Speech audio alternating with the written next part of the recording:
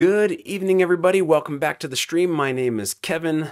We are still working on our ESP32 product creation journey, and today is going to be what I think is a very helpful stream, massively boring stuff that nobody wants to do, but you have to do. We're going to be talking about harmonized tariff schedule or harmonized tariff codes, HTS codes, and this stuff sucks. But I spent about 3 hours on this today to figure out what my HTS code is for our product. And so I think it would be helpful to show kind of after spending 3 hours how it could maybe take you like an hour to figure out what yours is, maybe even less depending on the product. And we'll go through that here in a minute. So first of all, what's an HTS code? We're going to talk about this a little bit more, but an HTS code is a universal code that is applied to your product that you sell. Well, let me take a step back. If you remember, I'll link it up here. I did a stream a little while back about HTS codes and how I got hit with a massive tariff that I wasn't expecting and didn't realize I was going to have to pay on raw materials. So this is everything that is sold and transfers hands internationally has an HTS code. This is based on that code. I think the codes are universal regardless of country, but each country tariffs HTS codes with its own policy. So what is maybe cost me 20% tariff to import to the United States, I believe, don't hold me to this, I believe the HTS code's the same if you live in Panama. It's just that your Panamanian government would determine a different tariff schedule on how to charge on that as you import it. So this happens when you import things. So like raw materials that are coming in, like the printed circuit boards and the enclosures and the batteries, all that stuff that I ordered raw material wise has an HTS code. It comes into the United States. I have to pay a tariff on that. And now that I've assembled all that into a product, this now has its own HTS code, which I have to apply if I'm going to ship internationally, which happened today. Our first order came in from Canada. We've started running some targeted ads in Canada because hockey is huge in Canada. And I've never shipped anything. Well, I have shipped stuff to Canada before, but I didn't realize like there's a bunch of stuff with customs and things like that. And ideally, you need to have your HTS, sometimes referred to as an HS code, on the customs information so that as it goes into Canada, they can tariff that however they want. And so this is something that it's helpful for you to know, not just what the HTS codes are on all the raw materials that you may be shipping in, but then once you have your final product, this has its own HTS code, which is likely going to be different from the raw materials. And so have that, and then now you're ready to put it on all and ship internationally. So that's why it's important to know what it is. Now, figuring out what your HTS code is a totally different story that I spent 3 hours on today. And so let me show you some of the process here. Now let's switch screens. Here we go. Okay. Again, and I apologize. This is for the United States. Like I said, I believe all of this is me learning, so don't hold any of this as like the end truth, end all be all truth. Like I said, I believe the HTS codes are universal because, again, anyway, I don't know. I'm guessing this is the way to find it if you live in the United States or if you're shipping things to the United States. So we'll start with that. I'm confident about that. Okay, so you come here to this HTS.usitc.gov, and you see Harmonized Tariff Schedule 2021 Basic Revision 12. And this is where I first landed because my package went out today, and I don't know what the HTS code is, and I left it blank, which means customs may or may not. It's going to Canada. We have a pretty good trade relationship with Canada. Customs may open it up and assign it an HTS code, or I don't know. I don't know what's going to happen. Hopefully that customer gets their puck holder. But I figured this is something that we should resolve so that going forward, we're ready to go. So you land here, HTS search. And it's like, I don't know, what would you call, and this is, is this something, this is brand new. Nobody's ever seen one of these before. This is a completely new, innovative product. But it's not like I invented a completely new thing, but I feel like I kind of did. So if you take this screen out, what do you have? You have a plastic sports memorabilia item. It's a chunk of plastic that can, and by itself is maybe a nice, you could slap a sticker on it. It could be a puck holder. That would be a different HTS code than what I believe I came up with, which is, I'll show you here in a minute, than this, which has a display in it. But you're not going to find smart puck holder or smart merchandise or anything like that. And so let me show you what an HTS search looks like. So I came in here and I was like, hey, let's type in electronics. And you hit enter and you hit search. And I don't know what it's going to do right now, but earlier today, I let this please wait sit here for about 30 minutes and it never returned. And I think it's a bug because if you put other terms in here, you'll get like a very quick no results found. So I don't know why like electronics breaks the internet here, the government internet. But now, like, while it's saying please wait, like I can't come in and I can't type anything in this search. Like I'm clicking in here, I can't change it. It's like it's never returning. So I wasn't having much luck with that.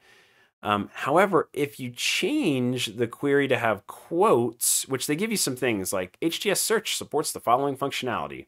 It's like contains all, enter one or more words, each within double quotes and separated by a single space. I mean, let's try tennis shoes. I wonder what like we'll actually get with that. So I've got to like drop this query out and hit enter again. And let's just try and type it the way they did it. Tennis and then shoes and hit search. Please wait. Like I played with this for like 30 minutes today, maybe 20 minutes. I either got like an immediate, there are no results, or it just says, please wait forever. Like, and call support for the US government. Yeah. Okay. So this is not what you're going to want to do. Don't even waste your time on this because I think I found at least what was for me a better way to go about this. So we're going to close this tab right out. The next place I ended up was this hts.usitc.gov/current. And you want to make sure you're looking at the most recent information. I did find a couple of things if you do Google searches where like you'll get a PDF, but the date on it's like 2013 or 14. Like this stuff is constantly changing. So you want to make sure you're looking at the most up-to-date information. Right here at the top, you've got full document. I'd click on it and download it, but the government servers don't deliver things up very quickly. And the document is gigantic. I have it prepared here. So let's click on the full document.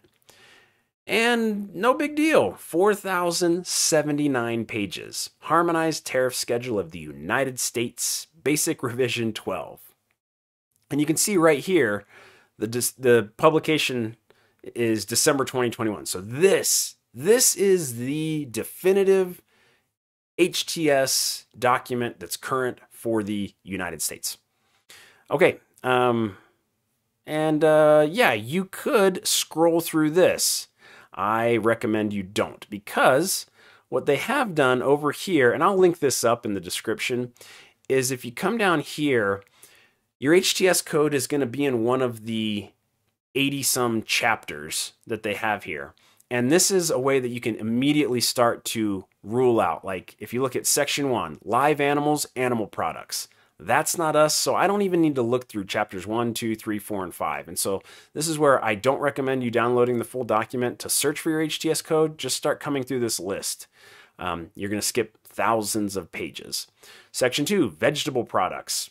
Not us, so I can skip all of that. Animal or vegetable fats and oils, and their cleavage products, prepared edible fats, animal or vegetable waxes. Like the stuff that... Like, who writes this stuff? I don't know, but good for them.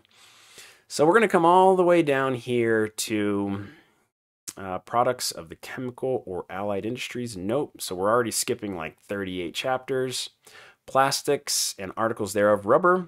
So like plastics and articles thereof, this may be, I didn't go back and look. This is probably where the HTS code for like the enclosures is going to be. Probably in chapter 39 somewhere, but not what we're looking for here. Oh, but if it was just a puck holder without a screen, that held a puck that was like there for a sticker, the HTS code's probably here in chapter 39. So you just open up the chapter 39 doc, you start going down it. Okay. Check this out. Fur skins and artificial fur, manufacturers thereof. Articles of animal gut, other than silkworm gut. Like there's a lot of, as you read through this, it is kind of entertaining. There's like a very specific thing, but not very, even more specific thing. Wood and articles of wood, not us. We're still going. Textile and textile articles. Footwear, headgear. This is where a lot of, I think, traditional sports memorabilia would be, like your hats and your shirts and things like that. Articles of stone, plaster, cement. Nope. Okay, so what I ended up doing was I came all the way down here.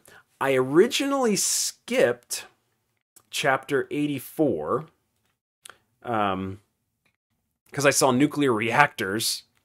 I'm like, oh, I'm importing nuclear reactors. So it's HTS code 84 dot something or other. But that's where you need to read these very thoroughly because they stack things together that you might not be expecting. So nuclear reactors, boilers, machinery and mechanical appliances, parts thereof. So if I recall correctly, let's just click on 84 here. I believe 84, I might actually have it open. This is 85. 84, like you can see here, 8401, nuclear reactors. But if we scroll down, the other thing that's in 84, let's come way down here. Machine tools for deburring. Like, if you read nuclear reactor and you're like, oh, nope, I'm in the wrong industry, didn't open it, you're going to miss the thing that you were looking for. Because 84, actually, I've got some highlighting down here. Right in here, 84, oh, what is it? Tools for working in the hand. Where is it? Like, there's stuff, I believe, in this section around telecommunications. And it even has, like, some mentions of Wi-Fi and stuff. Because I was looking through here and thought that maybe my product fell under there. But anyway, the point of that, I'm not going to bore you with all that, is make sure you read these headings completely because, like I said, I looked at nuclear reactors, moved on, but there were some applicable things over here in mechanical appliances. So make sure you read these. All right, so right here you have electrical machinery and equipment and parts thereof, sound recorders and reproducers, television image and sound recorders and reproducers, and parts and accessories of such articles. If you are making an Internet of Things device, you're probably in chapter 85. Maybe not always, because again, like there's industry specific things like aircraft. You might be making an aircraft related IoT device that might be in chapter 88 here, but there's also down here, I was actually looking through this as well. Toys, games, and sports requisites, parts and accessories thereof. And I was like, oh, maybe that's it. Miscellaneous manufactured articles. So again, I spent hours reading through these things, but ultimately we ended up in, I believe, 85. Oh, it was 8471. Actually, I think it would be helpful to go back and look at that. 8471. Let's scroll. Oh, here we go. 8471 is automatic. Let's see. It's kind of hard for you to see that. Let's go big. There we go. Automatic data processing machines and units thereof, magnetic or optical readers, machines for transcribing data onto data media in coded form, and machines for processing such data not elsewhere specified or included. And so you can see there's like things with cathode ray tube in here. There's like monitor stuff. I'm not sure if this is going for things like VCRs or like Blu-ray or things like that, players. But because, I mean, it mentions keyboards, input and output devices. So I was stuck in here for a little bit. But anyway, these things get crazy specific for you to find your HTS code. And so as you're going through here, your HTS code is going to be right over here. It's going to be 8470.21.00, and then there's a suffix that, you know, may apply depending again on how specific these get. So chapter 85 I have open over here. Okay. And let's scroll all the way to the top. What you're going to want to do once you found the chapter is go through the chapter and find your HTS code. Like, skip all this stuff up front. find your HTS code, but then come back to the top afterwards. And the reason for that is because there will be a bunch of like heading 8509 covers only the following electromechanical machines of the kind commonly used for domestic purposes. Floor polishers, food grind, like they list out some like, if you came up with this HTS code, it doesn't apply if your thing is this or has this property or, you know, specific details. And so after you think you found it, come back up to the top here and look through and see, oh, I came up with 8523. It clarifies some definitions that may bump you to a different HTS code. So just something to be aware of. Okay. So where did I end up? So as I'm going through this, I'm looking at, there's a whole section of, what is it, 8528. Let's go down to 8528.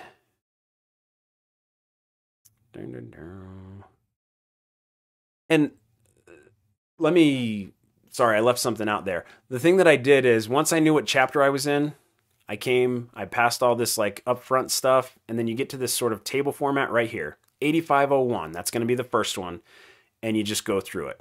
Electric motors and generators. Nope, that's not it. And then what you can do is you can see everything under that is a specification getting more explicit of an electric motor and generator. And so it'll be like motors of an output not exceeding 37.5 watts. Let's blow this up so it's a little bigger too. Synchronous, valued not over $4 each. Like that got super specific, and that's 8501.10.20.00. But what you can do is while you're scrolling through this is like 8501, if that's not it, you can kind of quickly, as you're scrolling, scan and get to 8502.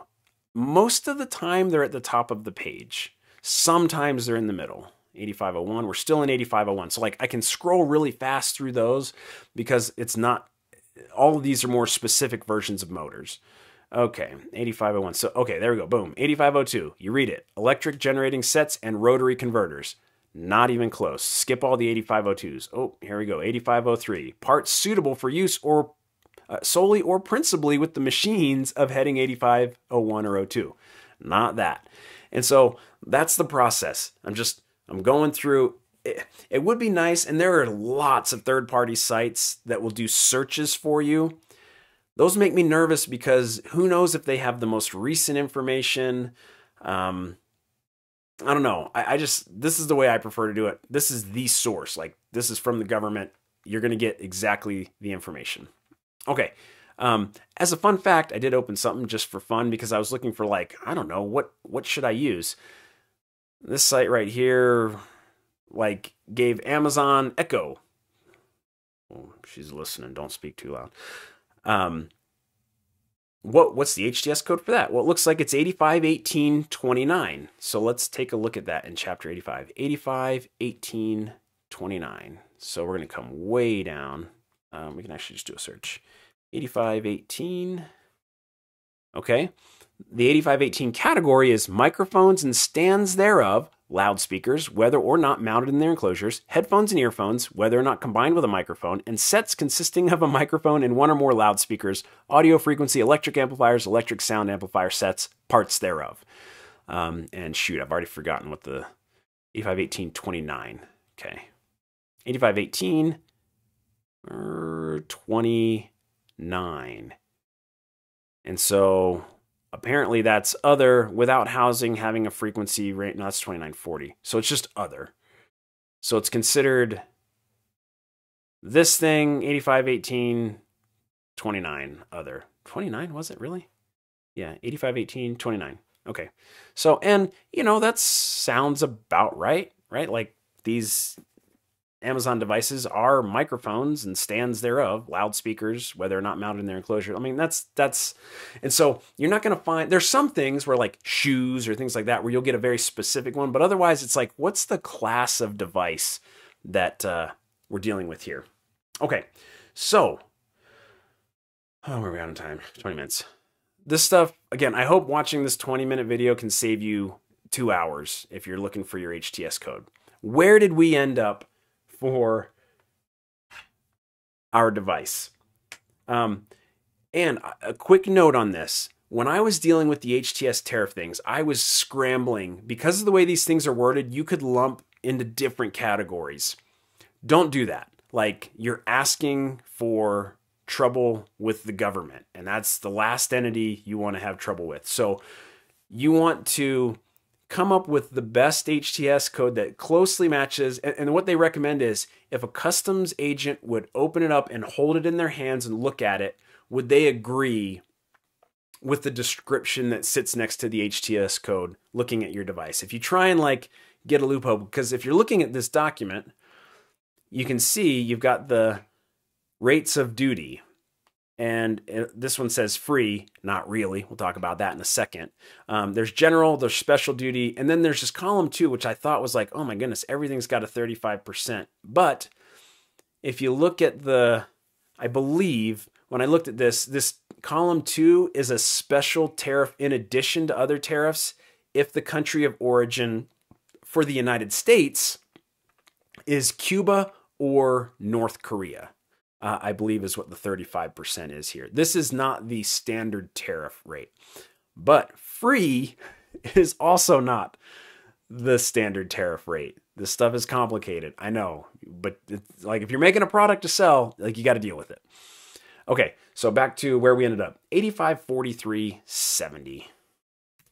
8543.70. This is where I ended up for my device. I went through the whole display monitor section. It's really for TVs and computer monitors and replacement monitors. Even though this has a display on it, it just really didn't fall into those categories, I felt. And so where we ended up was 8543, which is electrical machines and apparatus having individual functions not specified or included elsewhere in this chapter, which I looked through every single one of the top level headings, and I do not think it was included elsewhere in the chapter. That also includes parts thereof. And so 8530.70, which is other machines and apparatus. And then you can say physical vapor deposition apparatus. Like, it's not that. Electric synchros and transducers, flight data recorders. Like, this stuff's crazy. Which is also in the same category as defrosters and demisters with electric resistors for aircraft, like flight data recorder. And I ended up at 90. No, 90? 89. Right here. So this is the HTS code that I settled on for our product until further notice, which is other device, electric apparatus not specified, other portable battery operated electronic readers for recording and reproducing text, still images, or audio files. You can see the text right on the screen there. It's a portable battery operated electronic reader. I know, like, you're maybe thinking like Kindle. I actually think Kindle and things like that, tablets, would fall under a completely different HTS code because, again, this is electric apparatuses not specified or included elsewhere. I think tablets and like iPads and things would be specified elsewhere. And it does reproduce text. Now, recording text is an interesting thing because it does record, it does save text on here to be displayed. So I felt like this was the best HTS code that fit our product. If the government wants to tell me to use a different one, let's have that conversation. But as well as still images or audio files. Remember when it first, like, I can display QR codes on it. So I felt like this was the closest one for my device. You can see, like, portable interactive electronic education devices primarily designed for children. Like, again, who writes this stuff? So anyway, that's my HTS code that I will put on our customs forms going internationally. Now, final thoughts. Oh, you can see here it says, oh, the tariff is free, or the duty rate is free, but it says note 40. And down here in 40, it says C99038815. And this is where I get totally lost. I'm not even going to tell you what it is, but this is the chapter 99. And so if we come to chapter 99, 038815, it's like, except as provided in headings, like go look at these 10 other places in chapter 99. Articles, the product of China, as provided for in U.S. to this subchapter and is provided for in the subheadings enumerated in the US note. The duty provided in the application subheading, which again would be where we were in chapter 85, plus 7.5% if it's coming from China. And this is where you're going to see like 15%. All of this is related articles, the product of China. Like, we're still trade warring with China. And so you're still like, even though it says free over here in the chapter, whatever you're looking at, you know, in this, some of them you see aren't free. Like there's 3%, blah, blah, but you're going to see free probably next to your product. It's not free. If it's like, if I were to have these completely assembled in China and then delivered here for me to resell, there'd be a tariff rate on it. You know, it's not going to be free. So great. That's it. I wanted to cover that. Again, I know this is super, super boring stuff. I'm not even looking at the comments. Okay. I've got one viewer not saying anything. I know it's boring, but again, you've got to do this if you want to sell your product internationally. And in my case, that's just from the United States to Canada, where hockey is the biggest sport in the world, Canada.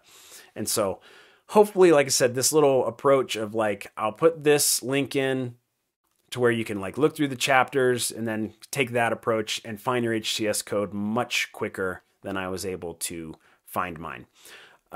Great. That's all I'm going to talk about for HTS codes. Before I wrap up, I am working a lot on, I haven't gotten to a point where I want to stream about it yet, but I am using Flutter. I'm like getting to a point where I'm going to try and recreate my configuration app that I have for both iOS and Android using Flutter.